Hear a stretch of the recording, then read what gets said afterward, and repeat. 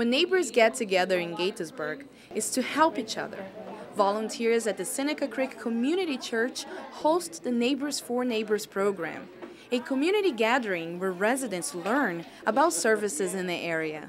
Childcare, housing, financial assistance, legal assistance, ESOL English programs, and in minor ways, many people have, like they're having babies, they needed children's clothes, and oftentimes it'll come up in a meeting on one side of the room and somebody meets the need on the other side of the room. Neighbors meet once a month.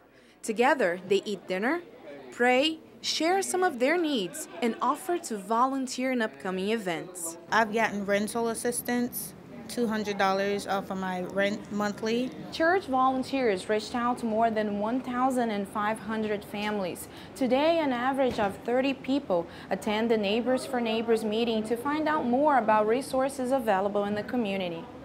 Free legal aid clinic.